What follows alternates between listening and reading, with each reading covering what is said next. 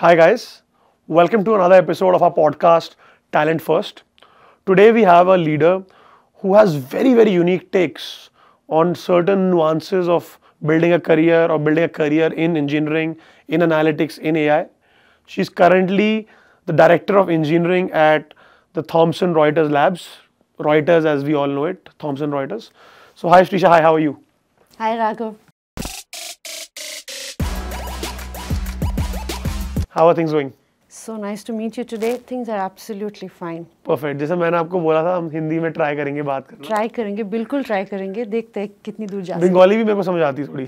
अच्छा, ठीक है. कभी-कभी बंगाली दे. Done. Perfect. So थोड़ा सा let's start with the elevator pitch. Sure. Who are you? If you ask me who I am, I'm a mother. I'm a wife. I'm a daughter. But I'm also somebody who's very excited that I work with AI. And, I think that's my identity, that, I get to learn new technologies, apply them in my work, and make a difference to the world, I think, right? I'd want to believe it that way. And I've been lucky, with this belief and, doing the best that I can with this so far. How do you define luck? Luck. So, I have a feeling that, whenever I want something, it comes to me. And people around me tell me that you're really lucky. But maybe, you manifest it. Yeah, maybe I want the things that I get, the other way around. I don't know, but I would think that I'm really lucky. And so I've been getting good opportunities, ticking all the right boxes in my life. And look at me today, I'm talking to you. So there's that last bit of luck as well. Right, perfect. I think we are lucky that you're here. So now let's go a bit deeper. Let's go back, understanding your childhood a bit. So you were born in Bengal. I was born in Bengal, West Bengal. Where in Bengal? Some place called Adra. It's near Purulia district of West Bengal. And then my dad moved to Bangalore on his job. And so we as a family moved here. How old were you when you moved to Bangalore? I was 2 years old. Oh, so you have no memories of... Very little memories. And in fact, I don't associate myself much with West Bengal, although I do know Bengali. And then since I was 2 years old, I've lived in Bangalore. My dad used to work in HMT. The watchman. The watch, yeah. So they used to have those watches in cricket stadiums, right? Absolutely. HMT was a big thing, right? Yeah. So I think every company has their time under the sun or what. I have a very small story about HMT. You do? So my mom actually topped the 12th board in CBSE in India. Okay. And the president of India called her on the 26th of January for the Republic Day parade where they award the students, and he gifted her a HMT watch. So that's a HMT. Wow. So HMT is something which I have heard. Yeah, HMT was this big brand, big brand and big opportunity. Students would want to intern, with HMT workshops. It was a big thing. So yeah, that's how we started in Bangalore. And I think I did my schooling, Cluny Convent High School. Not many people may know in Bangalore, but I have quite a few of my classmates still here in Bangalore who live near where I stay. We meet often. And then I did my 11th and 12th in NPS. That's also a very known name. Consequently, I also topped CBSE in my 12th in Bangalore. Oh, wow. Okay. Yeah, so when you spoke about your mom, I remembered. Yeah. And then again, I think I was really lucky because, I got 95.6. That time? Yeah, this was what, 1998. Very big deal. Is it? Wow. Okay. Wow. Did you ever cheat? No. In school? No. Don't lie, please.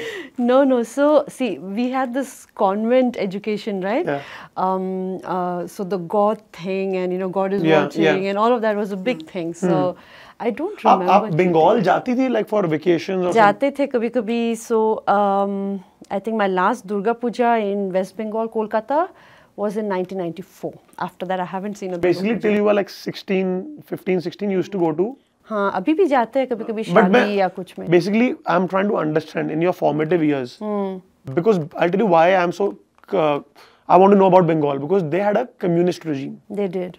And people who were part or around that communist regime, you talk to them now, you see that that social, that there is some level of familiarity you see there. There is some pattern you see there. That's what I'm trying to understand. Did it influence you? लेकिन मुझमें नहीं, sorry, नहीं, वो influence नहीं आई. Sorry. But every summer holiday during my school years, right, we went to my maternal grandparents' house, which was in Nagpur and Nasik. So Maharashtra. So I think I spent two months every year there. You know, with my cousins, with my grandparents. I was very fond of my grandfather as well. We used to write a lot. We used to write these newspaper articles together. We used to play Scrabble together. So I've had, you know, a lot of fun times with my grandparents. As a child, were you in a delicate way a nerd?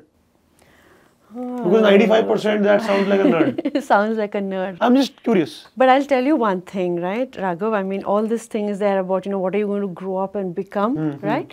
I don't share this very often, but, you know, in 10th standard, when the teacher was asking, you know, I want to hear what you guys want to become. Air hostess, engineer, cardiothoracic surgeon, pilot, you know. So it was a bunch of girls who were saying this.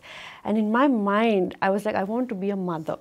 Okay. You said that? No, I wanted to say that. But people around me were all these, you know, high-fangled ideas. I was like, I should say something. Let me just say I'm going to become a doctor. But, you know, in my mind, you know, I felt like that's something that I want to become, right? Luckily, I did get to become a mother. Right. But also that, you know... Very interesting. That, you know... I don't know if we ever hear somebody who just wants to be a mother, right? We don't, right? Why is that? Why are like girls who might think like that apprehensive about admitting it? Yeah, maybe it's you know, it's not enough or what, right? Do we feel that way? I wonder. Yeah. So if we look at your childhood, right? In everyone's childhood, there are certain aspirations. Again, I do understand motherhood or being a mother is one thing you wanted to do, but there would be certain aspirations in your heart. And those aspirations can be materialistic. They can be holistic, whatever they are. So can you talk to us about... So that heart aspiration was to be a mother, okay? But maybe the other aspirations were like, okay, I need to study well, I need to do well. How was your socio-economic background as a child? So my father was an HMT, like I said. He was doing well. I think around my 12th, he took a voluntary retirement. He moved to a different job. I think he was part of this Dynamatic Technologies. They make gears and pumps for aircrafts, tractors, etc. So he had the rest of his career there. After my 12th, I went on to joining computer science in BITS Pilani, and I think I was very lucky because back then, BITS Pilani didn't have an entrance test. How did you get in then? So they were doing it based on 12th standard marks. Wow. Like I told you, I am lucky. Wow, okay. Yeah, so that really clicked for me. BITS Pilani is also where I met my husband. He was 2 years my senior from college. What was the gender ratio in BITS Pilani? Back then, when it was based on marks, it was much better, I hear, than it is today. Yes. Okay, very interesting. Yeah, very interesting. One should really analyze why it's shifted now.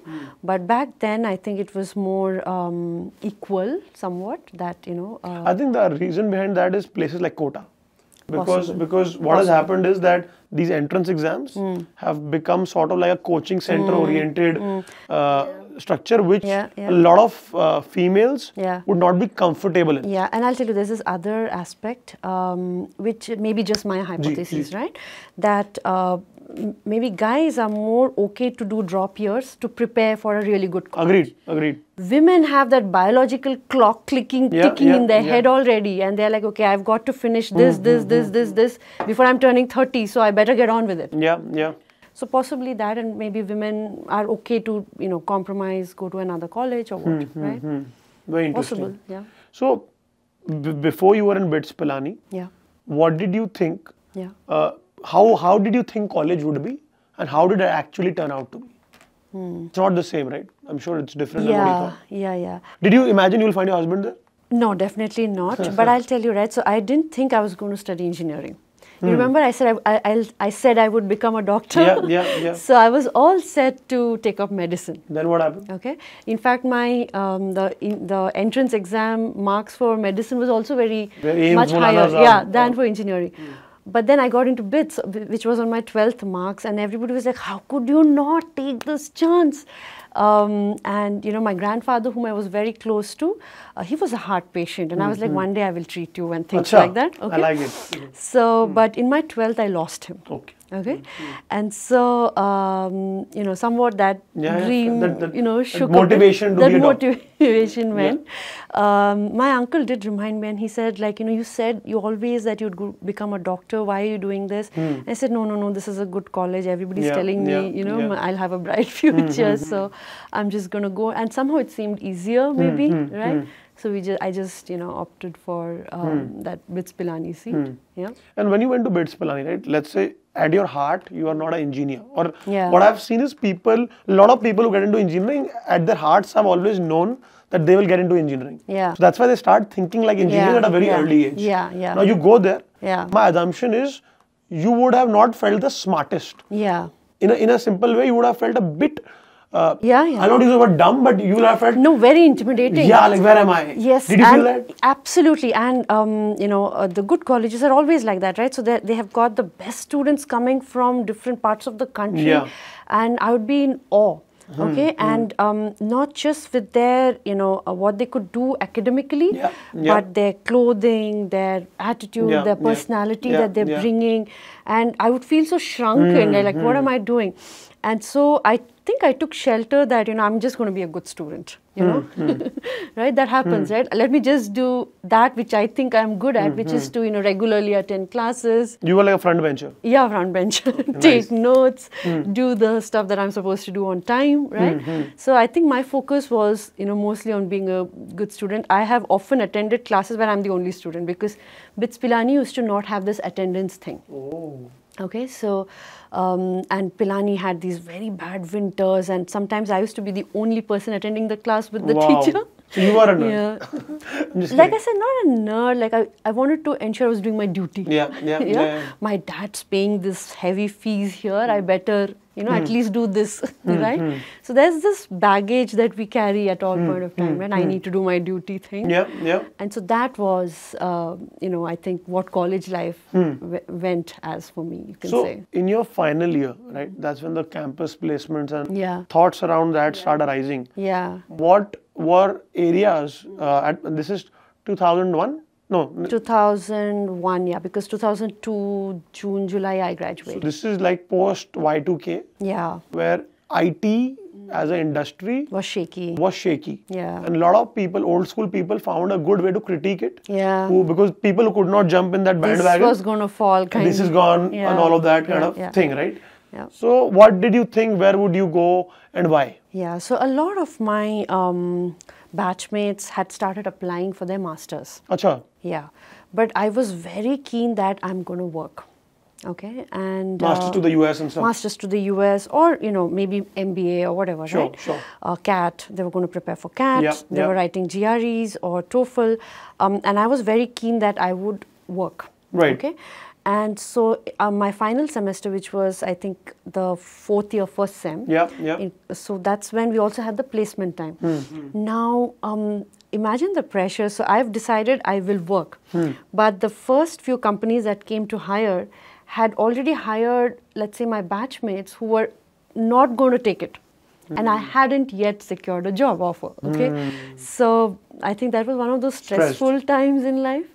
And I remember, like, you know, calling home, crying, this is not working out, I don't know what I've done, you know. And then I think eventually when I got an offer from Oracle, that relief, I'm just able to go back to that mental state. I can still, you know, that state, right?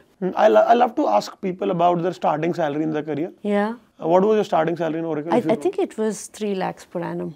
It was big, right? It was big. It was big, yeah. What did, like, Again, I felt very lucky. You felt very lucky? Yes. You are a very grateful person in life. Yes, I'm really That grateful. helps. So in Oracle, right, like, tell us what was your job and tell us some things that if you could go back, you would do differently. in your first job? Because normally the way we set our routine, yeah, the way we set our discipline, yeah, in our first job is how our career is, the trajectory of that career happens. Sort of goes. So if we can always introspect, there are areas everyone has for improvement in the first job they did. Yeah, yeah. So Oracle, right? I think I was a little short-sighted, and you think you're going to do these big things, right?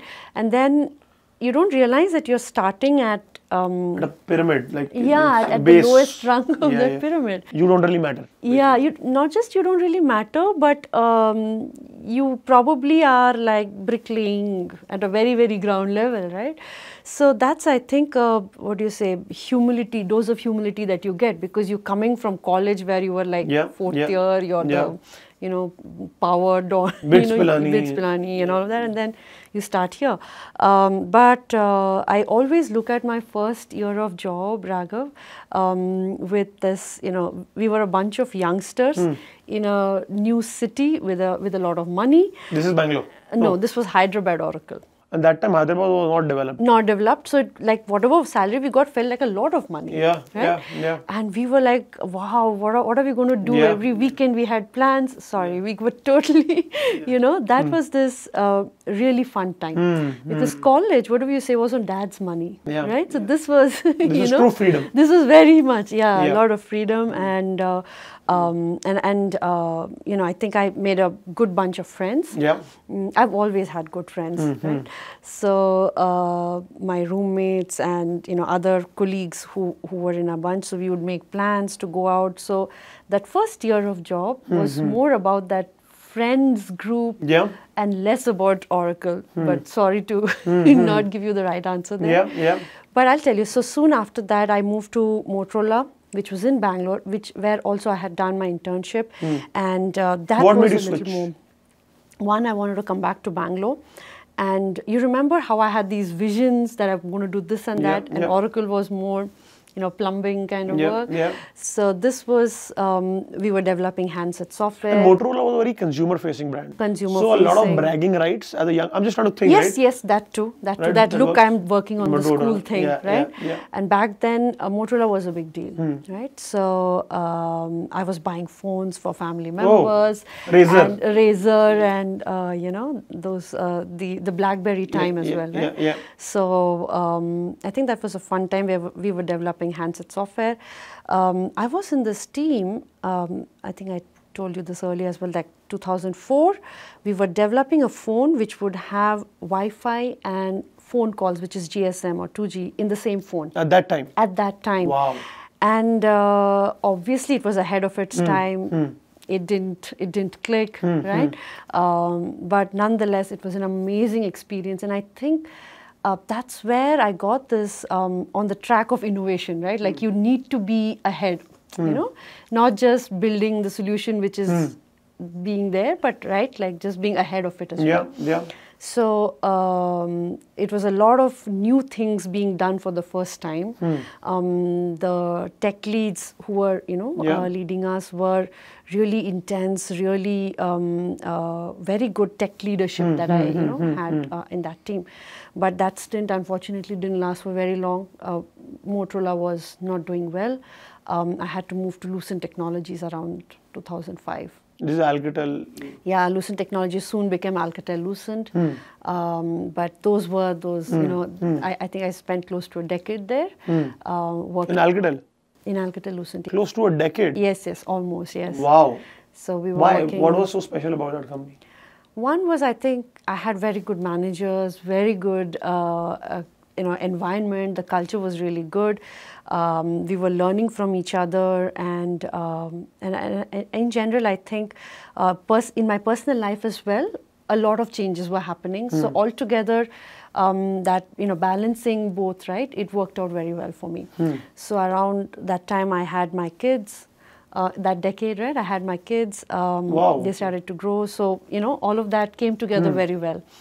And that amazing journey, I think, lasted till 2013 or 14, where Alcatel started to sell off their 3G division to HCL, right? And I didn't want to, move with that. So I have an observation to make, right? And this is something I've seen. Normally, when females when it's come to maternity leave, when it comes to motherhood. Yeah. When their employer supports them, their loyalty goes through the roof. Yeah, absolutely. Is that also the case with you? Absolutely, Raghav. I mean, even today, if I think back to the manager I had at that time, and to the mentors I had at that time, I think I didn't fall off the carriage only because of them. Right? I don't know if I told you this, but one of my harshest fights at home with my husband was after maternity when I had to get back to work. I didn't want to go back. Really? No. Why? My best friend was happily taking this break, just raising her kid. Why shouldn't I do the same? Right? People around me were, taking career breaks. I was looking forward to one such break. And my husband was like, if somebody gets to sit at home, I'll sit at home, you go. I like it. That's equality. So that was, I felt unfair, So obviously, we had a clash, and, eventually, I remember that walk on which we eventually agreed that, okay, we'll do this together. So I will go to office half a day, you will go to office half a day, and the other half, we'll see if our managers agree that we work from home. That back then, work from home was not a thing. How did that happen? So I was very lucky. I had a very, very supportive manager, and I had very good mentors as well. Wow. To whom even now I think, even for your husband, like his company allowing that? Yeah. Even he had very supportive managers, right? Yeah. So really, I think this was something that we just managed, I would say. So even today when, women come to me and say like, I don't know how this is going to work, and I tell them, hang on, it will work. You just have to go with the flow. No, I want to go a bit deeper into this topic around returnee. Yeah. Like women who return from maternity breaks. Yeah. Like this is a problem that is really rampant. Yeah. Where once they have a child, from them to get back is very tough. And there are many reasons behind that, because A, their expectations, they want to start at the level where they stopped. Yeah. And it's tough to match that because the market is competitive. And B, a lot of companies have biases. That now you will have more responsibilities, will you be able to give your full. So what is your take on this? This is a problem, I'm sure. How do you think we can tackle it? So you're talking about women who've taken a break, right? Yes, I'm saying that let's say there's this lady who had a child. And she took a break. Right? So for them to come back, the biggest hurdle they face, even before we talk about the employer, right? They feel their skills have gone stale. And sometimes maybe it indeed has gone stale, right? So they are wondering, how they could catch up, right? One, they have that pressure that I'm not going to be as good as I was, right? And of course, from the employer side as well, there's that thing, like you said, will they be able to balance? But I think we are at a time, Raghav, where there are a lot of employers who are welcoming back these women open arms, right? They know that this is going to take time to stabilize. Probably they are not okay with late hours and things like that. But I think they see the value in getting, these women back. And competitive salaries, like you're saying, maybe is a challenge or what in certain certain profiles. But nonetheless, I think, one, women need to accept, I need to pick up, I need to, maybe reskill to a certain extent, or figure out what the market needs if I'm looking to come back. And there are a lot of platforms, right, where women could pick up those skills. A lot of channels where, once you are going in, you're able to guide, the channel guides you to a certain kind of profile, which is more marketable, right? So during your maternity break, did you upskill yourself or did you do something around that? No, I didn't. I told you, my maternity break, I was looking Chilling. at nesting. Okay. So, but that's your learning. Yeah, but that's my learning. And I didn't have such a long break. I came back after 8 months. And to my horror, we were, fixing the same issues which I left. Like, the telecom software which were deployed, and I had, I remember this one bug that I had fixed before I went on maternity. And I come back and see that somewhere between code merges and Still this there. and that, yes, we've Wow. we've undone that fix. So I remember the first bug that I fixed after coming back was the same thing I left, and I was like, oh no. No one is working there. No one. So yeah, so I think, that was not break which needed me to reskill or whatever. Sure. But it's a altogether different game, balancing your duties towards the child, the sleepless nights, the sickness that your kid is going to have. I've gone on negative leave balance. I've had, again, very supportive bosses. I was -7 leave balance, right? Because of, once you start putting your child in daycare, they fall sick that much more. Really? Yeah. Daycares are petri dishes or whatever. Wow, okay. Yeah, so then they, again, that sickness just goes on and on in Bangalore. Bangalore, every season we all fall sick, right? Yeah. So, and imagine that in the daycare, like that just keeps happening more and more because other kids are sick, right? And so you just have to go that first 2 years. Very challenging, but you'll get through it, I think, eventually. But fair enough. So, in Alcatel, you were there for 10 years, 10 years. And my understanding is you saw the company very close up. Yeah.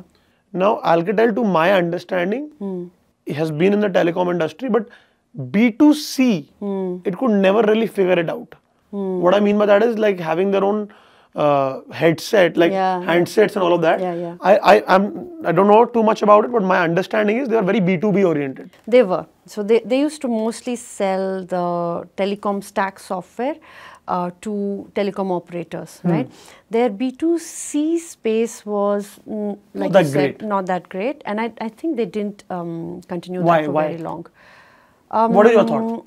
I would think that maybe, the folks who led the product side, right? Maybe they didn't bridge it right. Is it to do with the DNA? Because what I have been analyzing a lot of companies, and what I'm realizing is the B2B DNA and the B2C DNA are very different. Counter, they're against conflicting. Yeah. But some companies do manage that very well, right? Like Amazon. Like the Amazon. I was going to say Amazon, right?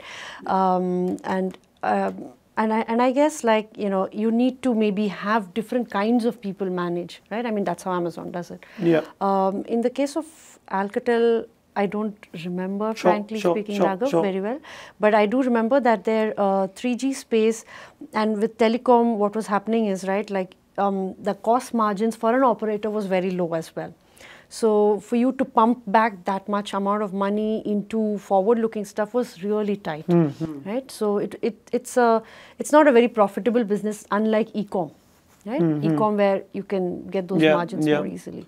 So I think that's one challenge which they couldn't sustain for very long. So you have stayed in telecom for quite some time. Motorola, Alcatel, Nokia.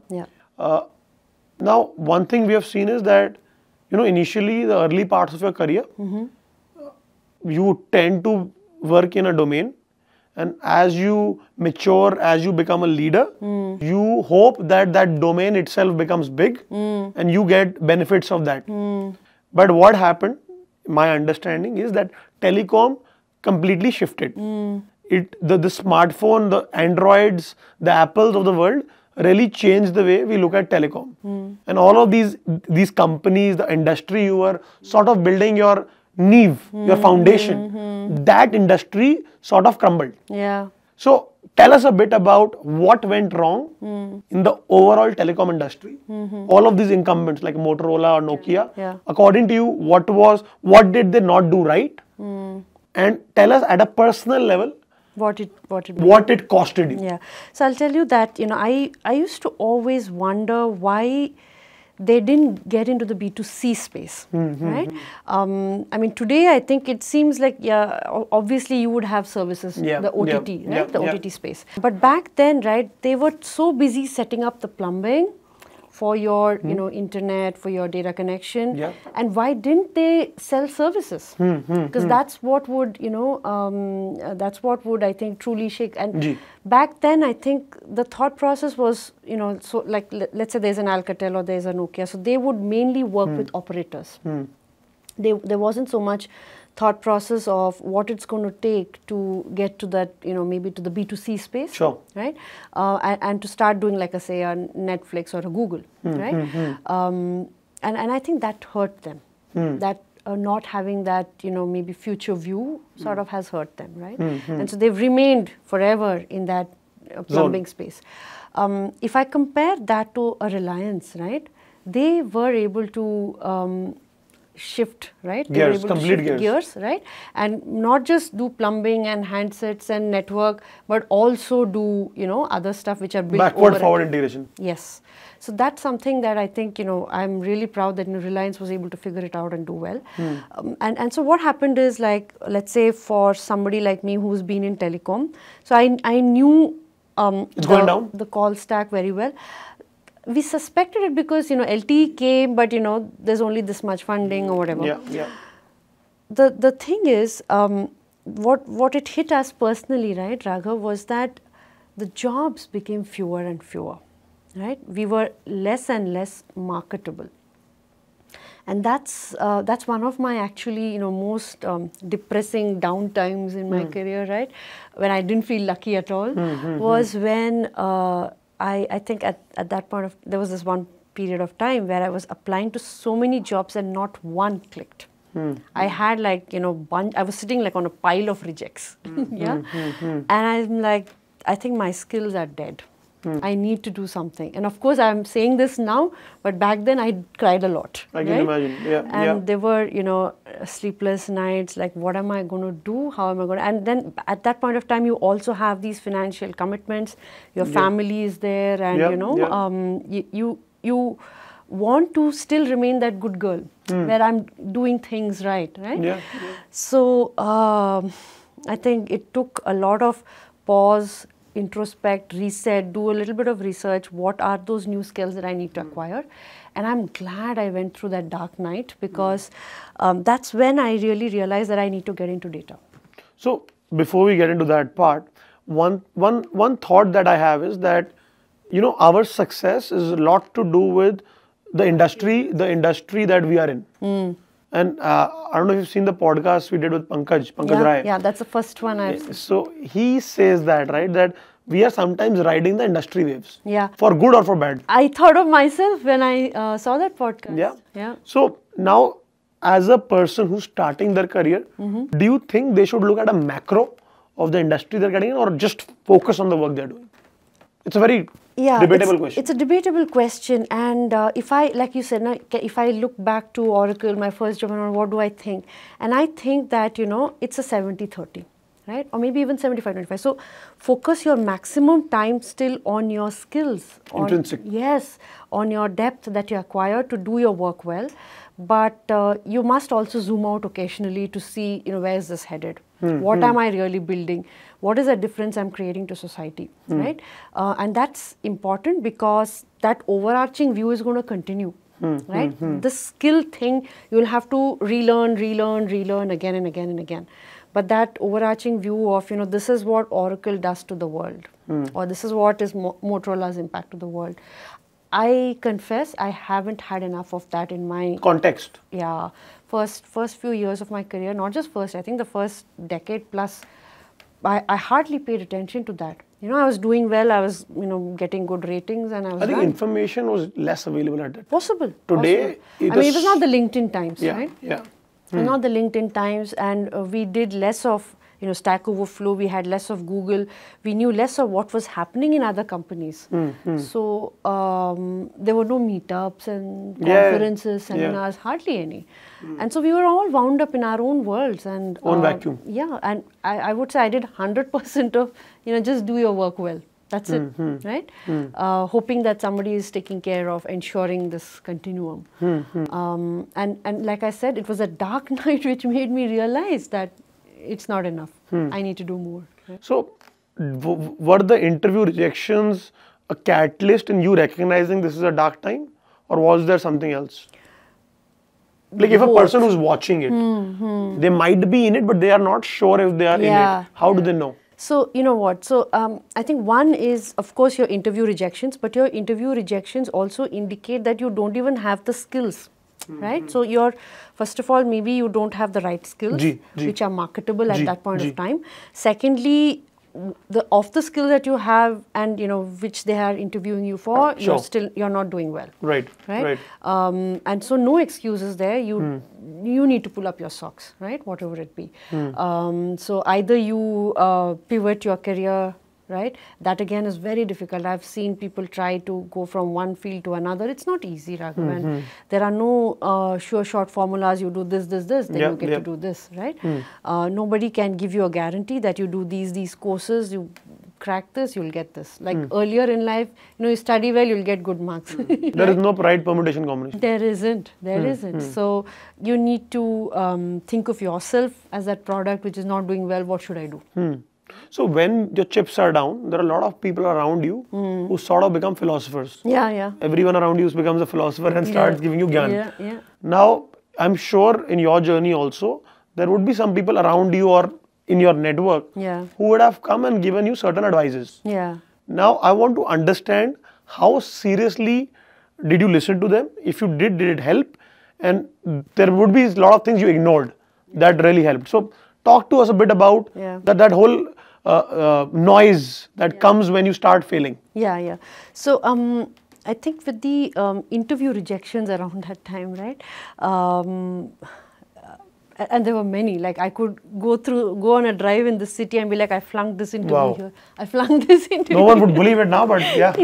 So and I'm connected with most of them on LinkedIn. So. Right. We will send this podcast to them. So, but I think failures at that point of time, like they do want to break it to you that okay, these are the reasons it's not working. The talent acquisition person say, hey, they didn't like this bit, so it's not going to work out or whatever. So, I mean, there was a message in it, right? But I think, that message was just to that interview, what they're telling me, right? Like you're saying, there are many people who will tell you. You can choose to improve on that, but then you're still in that circle. Yeah. And frankly, Raghav, I needed to get out of it.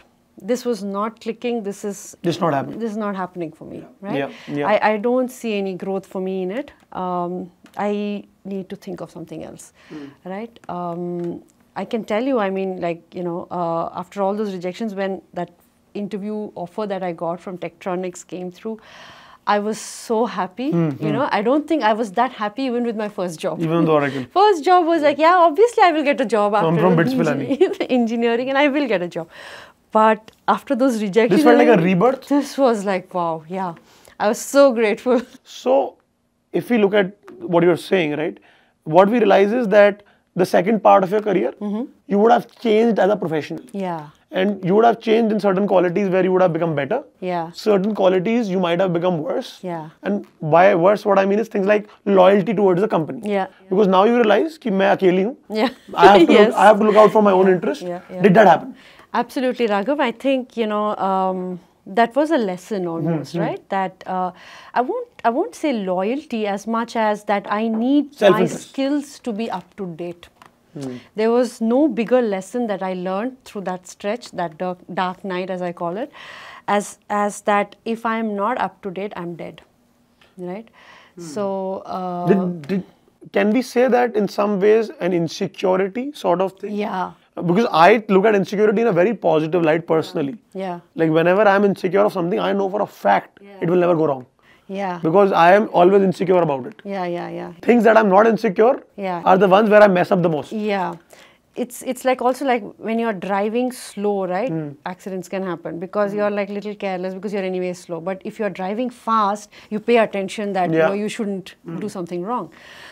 So very much like that, I think, after that time, I realized that I just need to be up to date. Yeah, this is, I don't want to go through this nonsense again. So I need to be marketable. I need to be employable.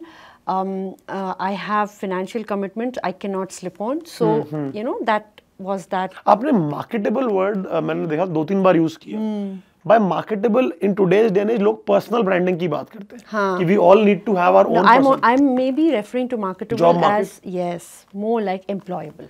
Right? And that's important mainly because, let's say, companies are of course doing well, but what if they don't, right? What if there's a reason for them to crumble? I mean, that's what happened to Alcatel, right? And so if they are going through that time and then I am on my own, right? To your point. And so in which case you need to have alternatives. Sure. Right? And so that's why I think, that hustle came. Did you also get more detailed into financial literacy? Wherein, for example, normally when you are in a job, when you have a stable source of income, you don't really think about times when the stability of that income will be in question. Now, what I'm understanding, because of those rejections, again, not that it would have impacted directly. But I have to say no, I'm still not very financially literate. Those are parts of my life I outsource to my husband, my father-in-law. They take care of investments and stuff. So. But you would want to do it. I want to. Yeah. I want to. Your daughter, I'm sure you are teaching her all of it. Yeah, I want to improve, and so every now and then I do like some LinkedIn learning course or some Udemy course just to get. So I have a goal this year. I want to understand earnings calls. Right? Really? I want to understand the terminologies, what it means. Wow. I'll let you know in Jan if I have cracked it. I've done some reading, and I think even in my current job, I think they are trying to. There are these opportunities to learn. I'm hoping I'll figure this out. Let's see how far I go. Starting with, I've started taking Economic Times just so that I throw all these unknown words at myself. I can go and Google them at least. It's starting to look good, as in I can talk about Indian economy, Chinese economy, what is the difference, what's going wrong, etc., etc. And I think that's a start. But I still have that looming goal to target, right? Like I want to understand earnings calls, right? So let's see if it comes through. So now what we see is in your career, post this break, your trajectory sort of comes on that leadership track. What we see is that being a leader, you get more and more amplified, and we see that leadership track gaining traction, gaining speed. And what we have seen is, as a leader, the biggest quality you need is empathy. And empathy comes from our own experiences when we can relate to more and more people. So did these hardships sort of create empathy in you? Absolutely, Raghav. So when I see others in the kind of situations that I was, right, like your skills are stale, my first thought is this could have been me, right? And so even when I'm trying to tell them that, hey, you need to do this, this and this, I am always still telling them those lines from my stand. Like, I might have had that situation, and I truly did, right? So I try to get them to be nervous and, do that, not go through my situation, right? Sometimes it clicks, sometimes it doesn't, because everybody's in their own spin, right? But I think, my learning from this whole thing, Raghav, is that human beings are amazing. I mean, they can adapt, they can learn, they can, reimagine situations, right? So, I don't think we can really prescribe. You can try to guide folks, but once you give them a signal, people pick up on it, and then they really, surprise you. Right? So empathy, yes, but I really love it. Like, you give the small nudge sometimes, and people just do something so beautiful and come, right? So I really basically like that. Understanding how their incentives are structured. Yes. That's what you're saying. Yes, right? yeah. So now, if you look at your overall career, before we can get to Reuters, I've only heard good things. Like, this was a good experience, this was a good experience. I'm sure there would be an experience or a couple of experiences that would not be so great. So can you tell us what makes an experience in a job not great? So I'll tell you, right, so in my current job, Raghav, I really love the culture. I know. I've told you, but I'll tell you what's the bad things which are missing, I'll tell you, right? So I've worked in jobs where, the culture is extremely hierarchical, nature of the industry or whatever, right? And so there what happens, right, I've experienced very stunted learning. I want to be able to, explore and learn about. How stunted learning kaise matlab? I'll tell you. So let us say, I am, this data analytics person. I come with the skill. This is a project I'm working on. Now let us say this project is going to integrate with that team or that organization into that stack, whatever, right? So I want to know about that, and maybe I will build a better solution or something different. But if you are not able to navigate your way to that, right? It is going to, prevent you from doing your best job. Or let's say, if you knew more about what they are also trying to do, maybe you're going to create something more common. So this is what I mean by, stunted growth. And there are companies, I think, which maybe this is, not recognized that, this is happening. Yeah.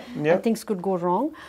It is not encouraged, likely, right? And, there's a certain amount of, political, we say, the environment is very political, right?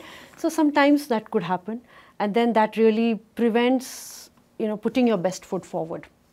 When we talk about corporate politics, there are two schools of thought. One thought is that ignore it, that should not bother you. Other thought is play it, because that's the nature of capitalism we are in. What do you think? I'm not very good at playing it. Everyone says that. Yeah.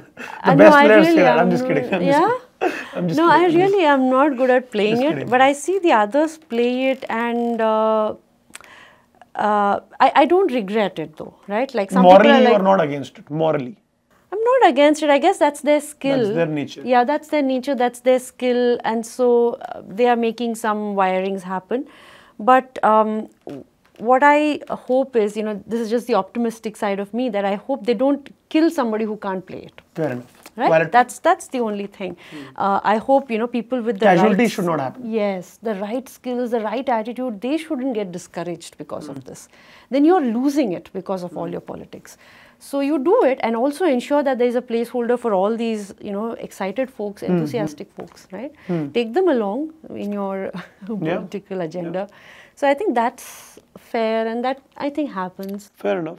And I think the overall culture around politics has a lot to do with your manager. Yeah. A lot to do with your boss. Yeah. Because a lot of bosses encourage it. Yeah. And a lot of bosses are having a very strict thought process around it. So, according to you, what makes a good boss? Yeah. And what makes a toxic boss? Yeah.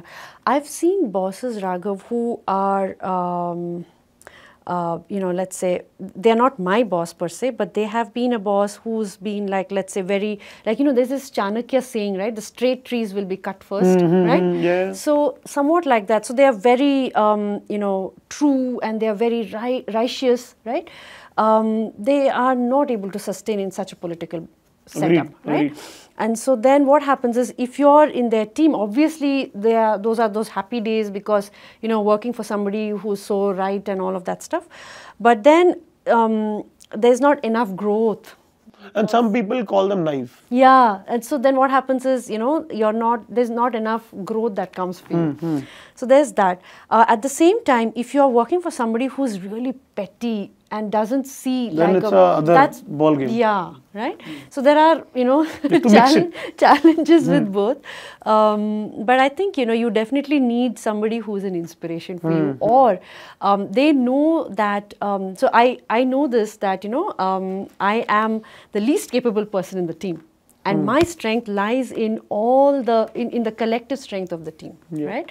So that point of view, if your leader doesn't have, I think every great leader has that point of view. I hope so. I have talked to founders who are running billion-dollar companies, many of them, and this is a common thing they all say. My job is to hire people smarter than me. Yeah, yeah. That's my only job. Yeah, otherwise you'll be really foolish if you don't, right? Even today I met somebody at my son's school, Raghav, who said that, how can you go to all these meetups and talk in all these podcasts?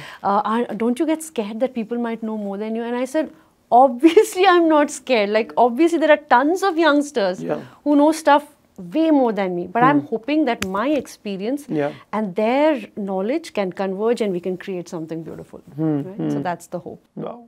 So now let's come to Thomson Reuters. Yep. There's a lot of mystique around that brand, about that organization.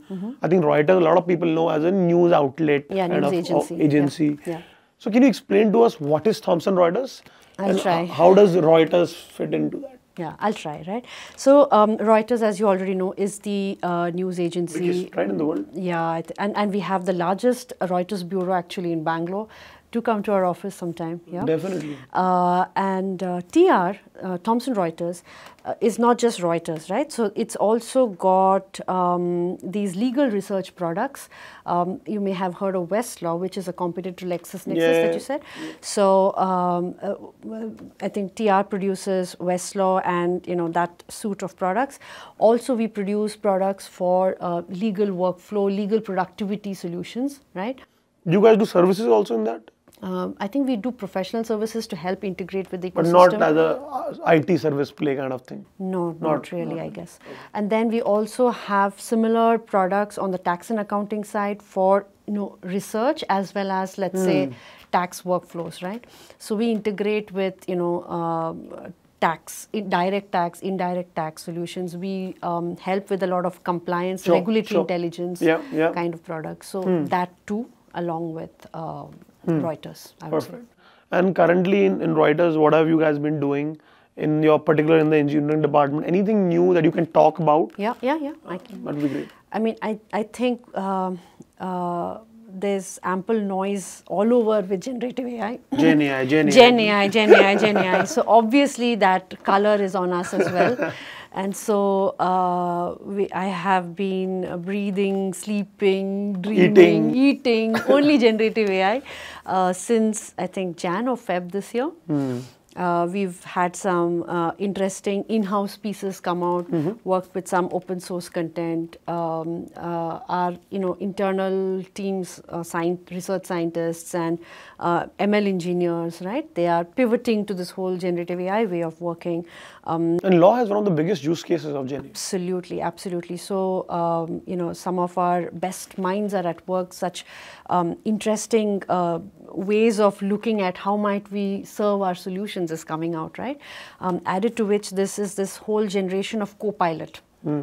Have you heard of the Microsoft Copilot? Obviously. Right. So obviously every org in the company, and I'm sure every company, is rethinking their workflows, their business processes with AI efficiencies coming in.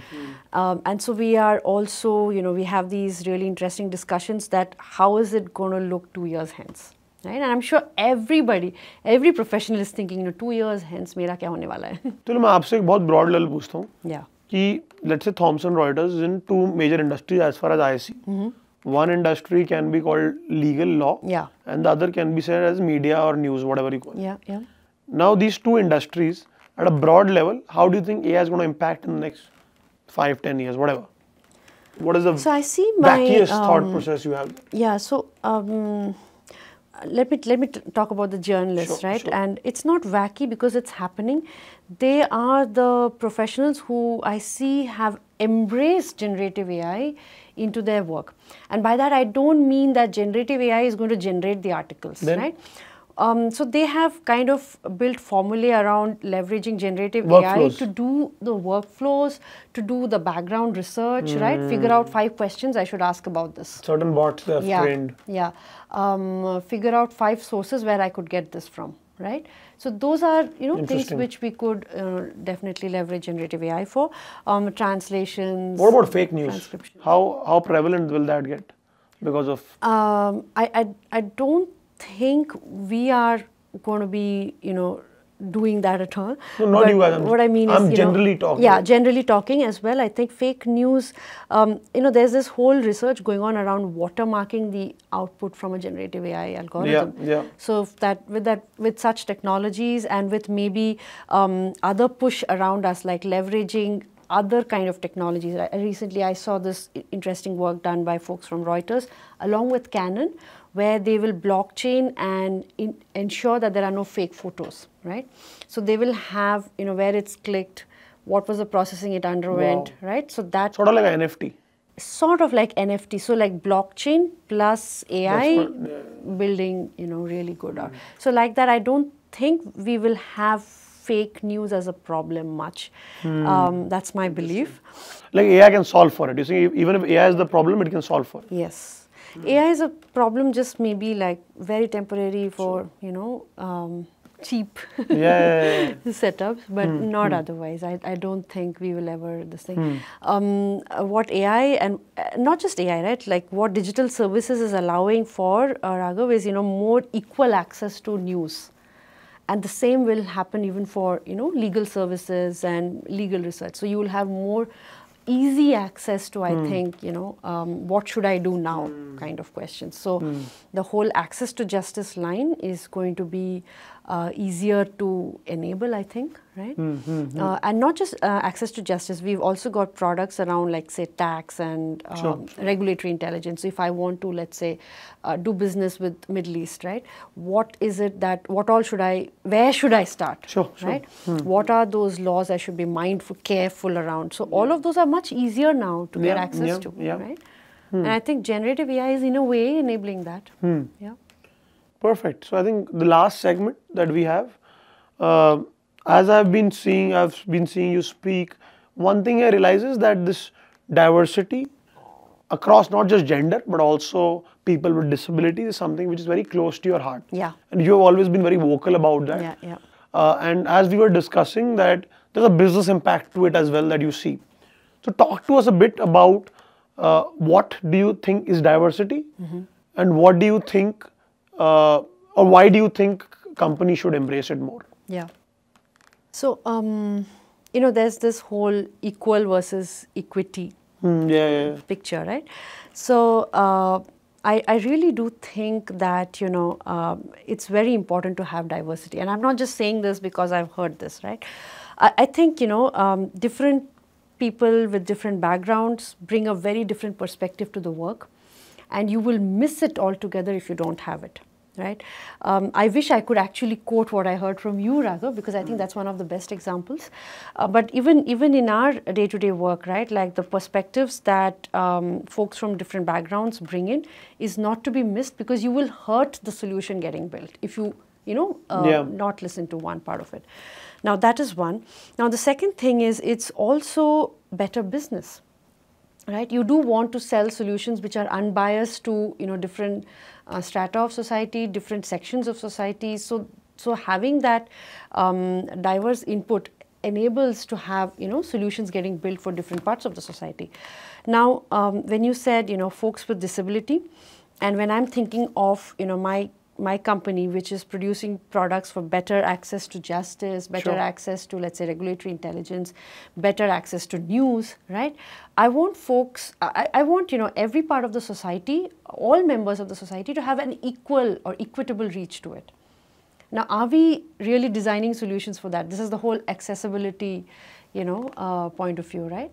So, and that's why it's important that, we are mindful that, there are these different sections in the society. We ought to build solutions for them, right? They are maybe workforce that we are missing out on. They will probably bring in perspectives which will be, very unique to the solution that we are developing, and it's wrong to not bring that in. So I have two final questions for you. Yeah. One question is that you are a person who I see introspects a lot, analyzes a lot in the world in general, like what is happening around us, and you are also seeing the way technology is shifting. What scares you about the next 10-15 years for humankind?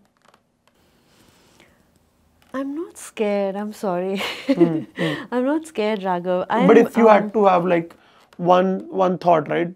Or what do you think, like generally, next 10-15 years for humankind?